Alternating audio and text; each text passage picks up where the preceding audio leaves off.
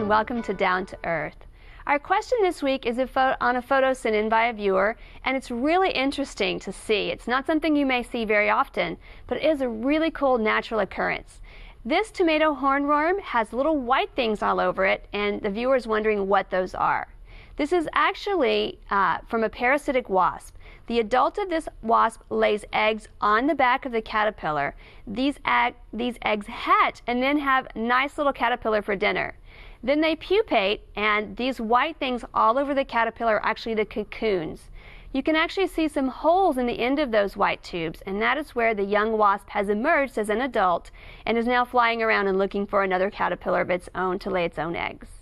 These adult wasps are very small, and they may seem like gnats if you actually see them around your plants and your landscapes, but you probably won't even notice them because they are so small. This points out that this is a great reason not to overuse insecticides. If you've used insecticides in your garden and you've killed back all of the caterpillars, these beneficial wasps, which are a natural way to treat this pest, also get treated and aren't as active. Our plant this week is butterfly weed, Asclepias tuberosa. It's a wonderful houseplant for larvae of the monarch butterfly, which plays right into what we've just talked about on insecticides for caterpillars. It has brilliant orange to bright red flowers and really deep, nice green foliage. Those flowers create a nice landing pad for butterflies, and adult monarchs sip the nectar from the flowers and then lay the eggs on this plant. So this is a plant that you'll have to sacrifice some to have monarchs in our landscape. You'll have to let those monarch larvae eat a little bit of those plants. It's an herbaceous perennial. It gets about 2 feet tall and up to about 1.5 feet wide. It does look a little taller than bushy and wide.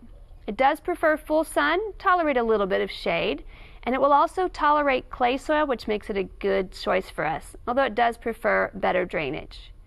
To do in your garden this month, you have a second chance to plant warm season vegetable favorites, such as tomato or eggplant. These plants don't usually produce as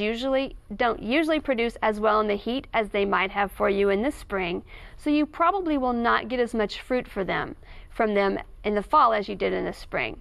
Those flowers that are formed the pollen in them is damaged by the heat, and so there's not as much fertilization on those fruit, and so you don't get as much fruit. We'd love to hear from you. Please visit klru.org/ctg to send us your question or a plant of the week from your garden.